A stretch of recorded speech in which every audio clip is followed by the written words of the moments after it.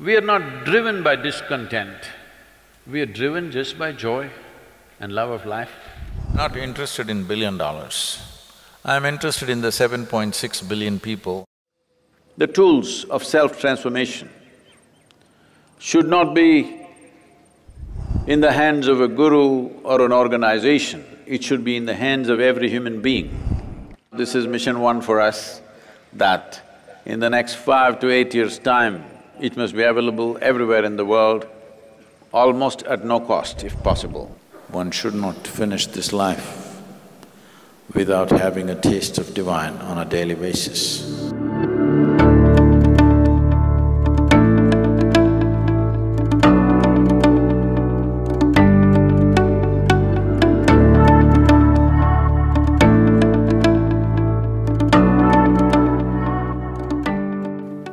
When you say a guru, it's only about that one thing, how to make a life blossom into liberation. For that aspect, you have to show that you must know the pain of ignorance. You must know the pain of not knowing. If you know the pain of not knowing, to such a point it tears you from inside out. You can't eat, you can't sleep, you can't do anything because the pain of not knowing is crushing you. Then solution will come. That solution, if you give it a human form, we'll call it a guru. Whichever way it comes, it's a guru.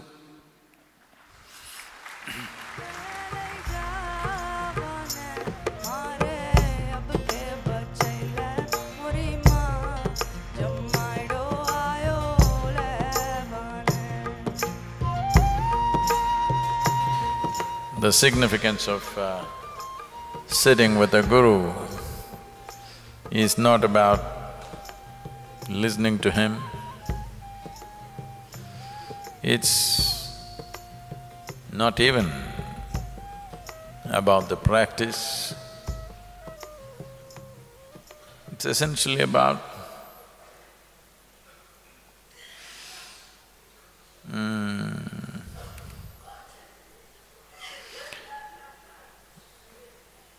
peeling your skin a little bit so that he can penetrate you in every possible way.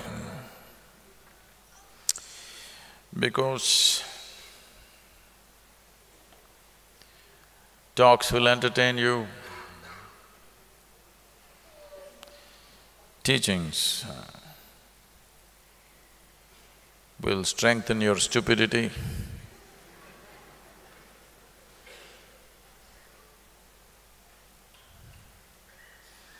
Practices, if you're a rogue, it'll make you a better rogue. Yes.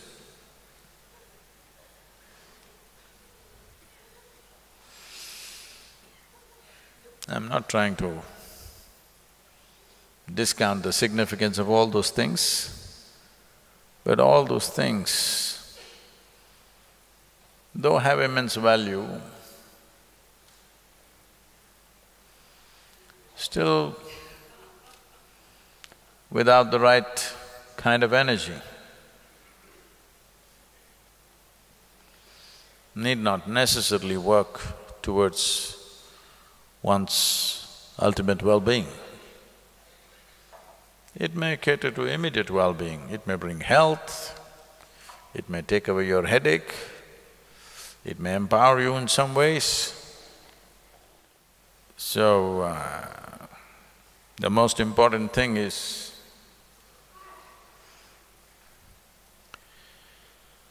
the nature of life energy. That doesn't change, nothing really changes.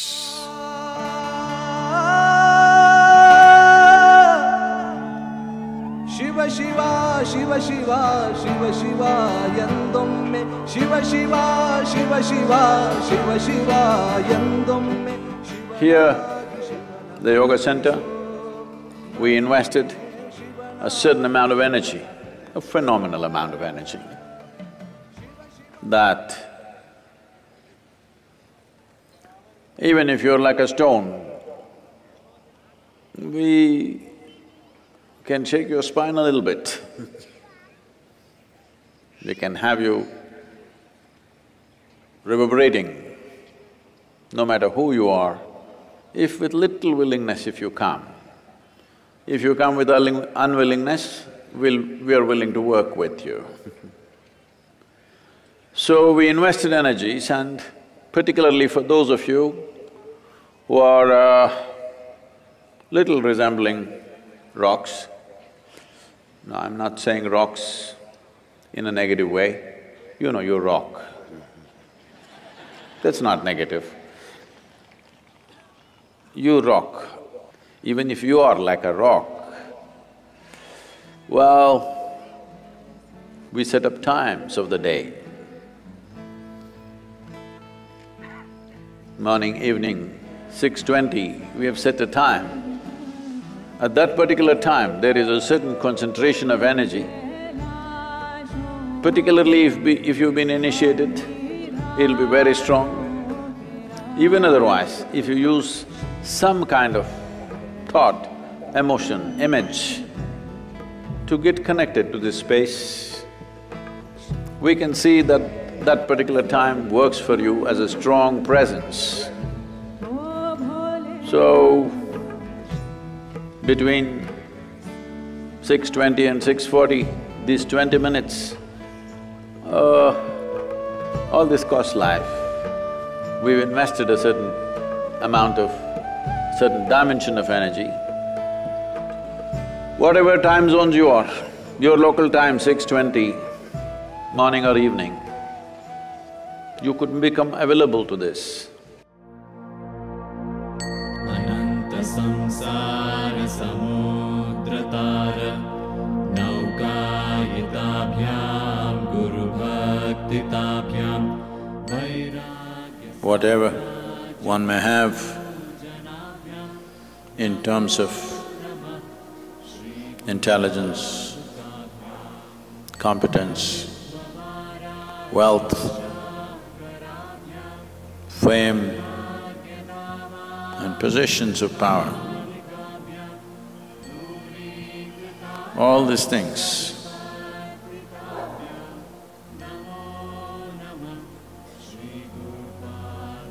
shall work for an individual only when he or she earns the grace.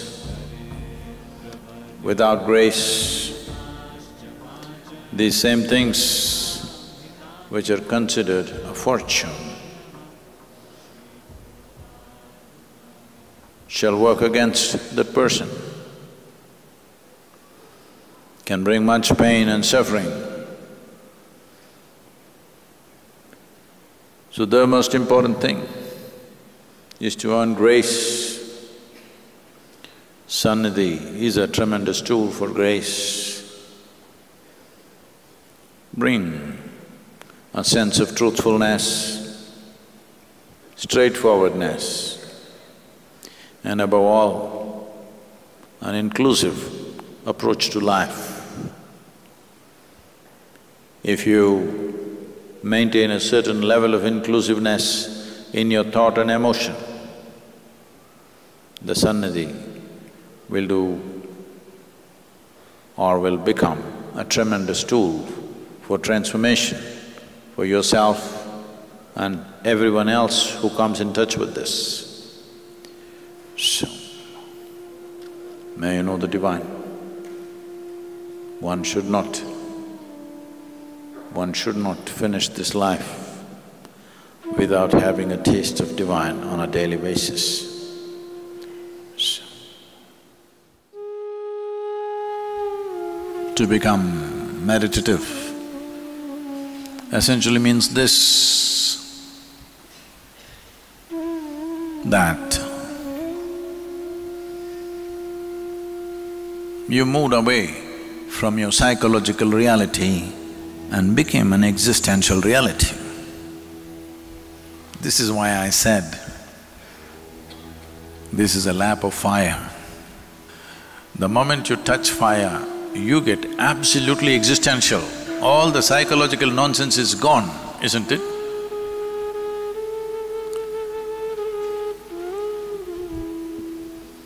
So what is needed is little more fire, because if the fire of life burns little more intensely, you will see the significance of thought and emotion, the significance of all the psychological and physiological nonsense will recede. If you just burn this fire very intensely, everything else recedes. How much of your life and time you want to dedicate for your physiological compulsions and your psychological compulsions? This is a call that you have to take in your life.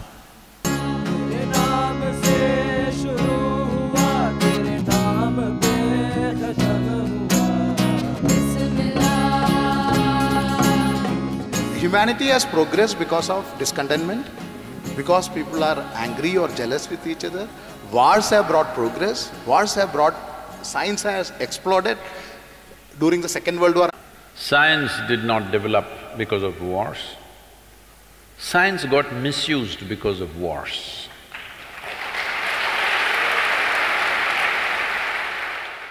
Do not misunderstand technology for science. It's a serious mistake. Science is a quest, no real purpose to it. This is the nature of human intelligence. If you don't mess with it, every human being will naturally seek.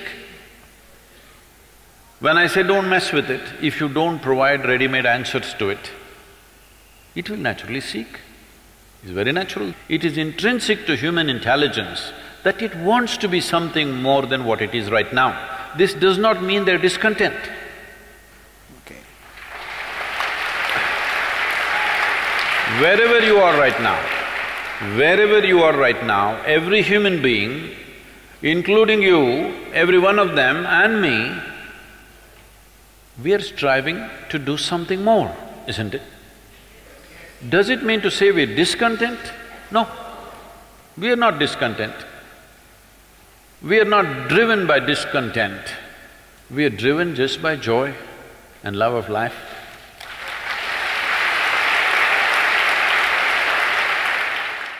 What is your perspective on Ravana, and is there something that we can learn from him even today? The significant difference between Rama and Ravana is, Rama is controlled. Ravana is a blazing life. When you're such a blazing life without control, then sometimes the blaze catches you and burns you up. If you want to really go full on, you must have total control.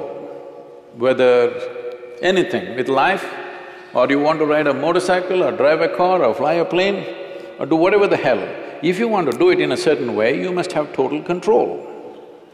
It's your control which gives you the speed and the flare. No control and flare, it'll burn you up. In a way, that's what happened to him. Rama is full of control. We worship Ram because those serial disasters happened. He lost his kingdom, lost his wife, got her back, and when she's fully pregnant again he loses her, and he almost killed his own children. Never got to see his wife again. Serial disaster. In spite of that, he did not develop any angst like Ravana. He did not become angry. He did not want to take revenge on somebody. He maintained, after killing Ravana, he wanted to go on penance for having killed Ravana, because he saw Ravana's magnificent qualities. But he had to kill him because the life situations came that way. So he went on penance. Because he is like this, that he does not allow life situations in any way to disturb who he is. He remains who he is. Whether we agree with him, disagree with him is not the issue. The important thing is, He not allowing life situations to decide who he is, he decides who he is. For this one thing, we bow down to him. Yoga going mainstream with Silicon Valley startups getting some huge funding and all, and you've always been against the commercialization of yoga. What is that your suggestion about? We are not against business, but the foundation was set up with a certain purpose. We will not change that purpose simply because market situations change. Nothing has changed anyway. We are seeing how to make everything free. Right now,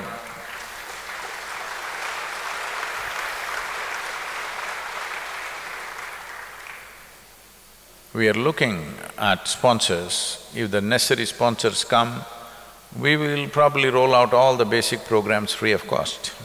That's what we are looking at.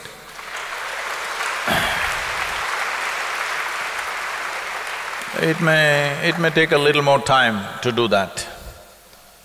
If my voice goes out, then we don't want a commerce out of that. Because I'm not interested in $1 billion. I'm interested in the 7.6 billion people, and the goddamn number is going on increasing.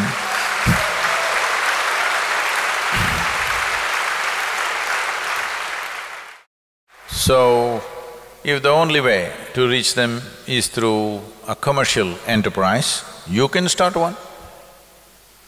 But don't ask me to start one, because I'm not against commerce, but I am not commerce, that's all.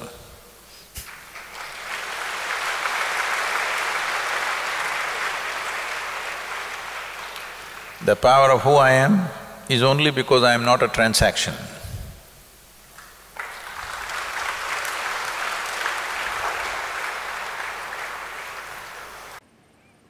As a part of Guru Purnima, we are offering a new and a little enhanced inner engineering online to the world today.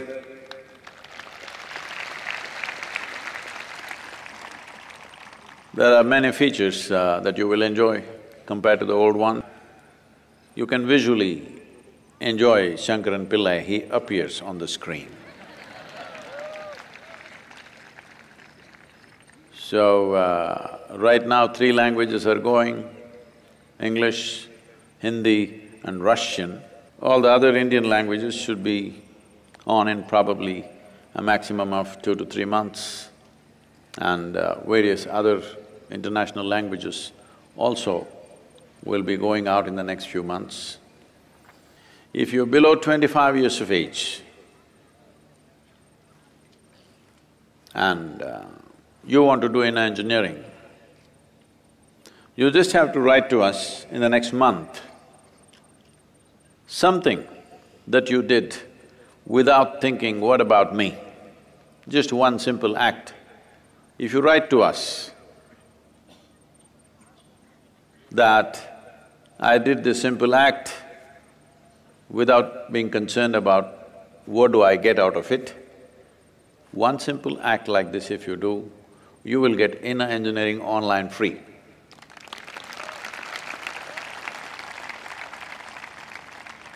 Below 25?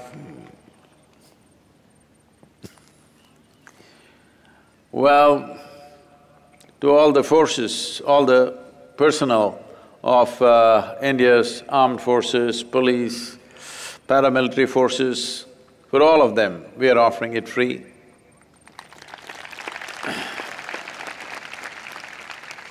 Slowly the idea is to offer this to the world without cost, but there are costs involved in delivering this, so we're making it as pay as you can.